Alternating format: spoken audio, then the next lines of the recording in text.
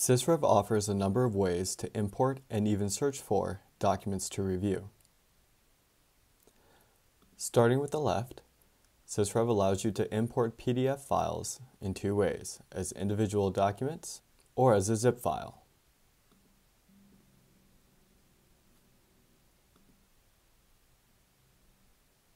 If I click View Articles, I'm taken to a filtered article page.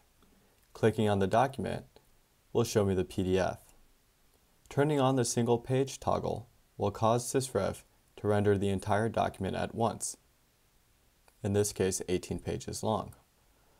Alternatively, there are pagination navigation buttons to the right. Returning to the Sources tab,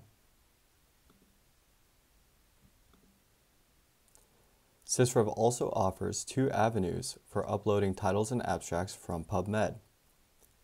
Sysrev utilizes PubMed's API in order to offer a native search engine capable of handling complex search queries.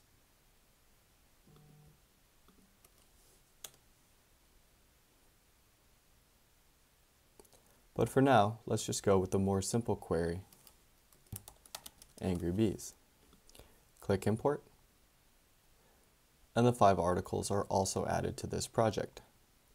Clicking View Articles will take me to a new filter, and again clicking on any article, and I can see the title and abstract as well as some metadata imported from PubMed.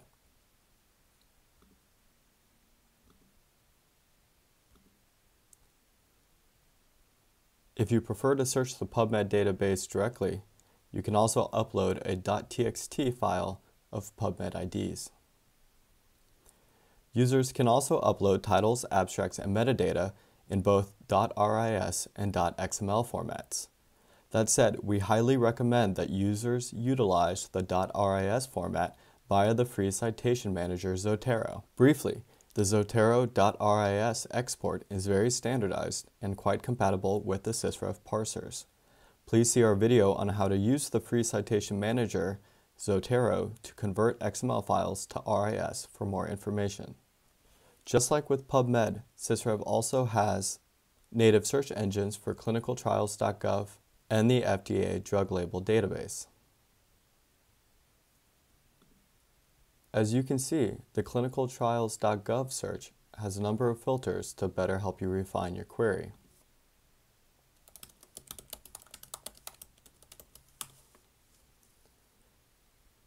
Once you are happy with your search, once again, simply import, in this case, the clinical trials. If you click View Articles, you can once again see the types of information that have been imported. The underlying format of clinicaltrials.gov is JSON, which is a hierarchical format. Each one of the elements rendered here is an element on the page for this clinical trial. While in its pure form the JSON can be cumbersome, the hierarchy can be leveraged. That is, if you know that there is always an element called brief summary, you can easily search for that element. Sysrev allows users to programmatically choose which elements are rendered, albeit that is for another video. If I warp back to the sources page, we can look at the next import type, FDA Drug Label. Once again, the FDA Drug Label search allows for a number of different filters, which can help you refine your query. Let's search for olaparib, which is a type of PARP inhibitor.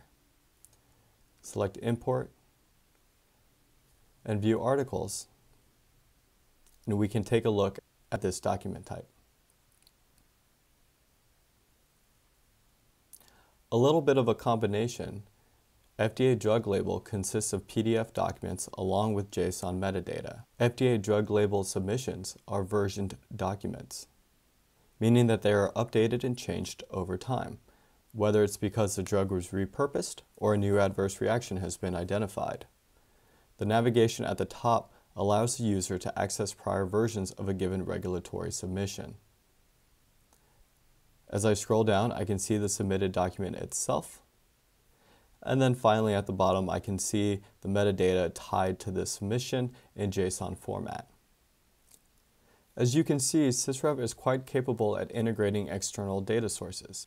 If you have a custom data source that you wish to review via Sysrev, please contact us at info@insilica.co.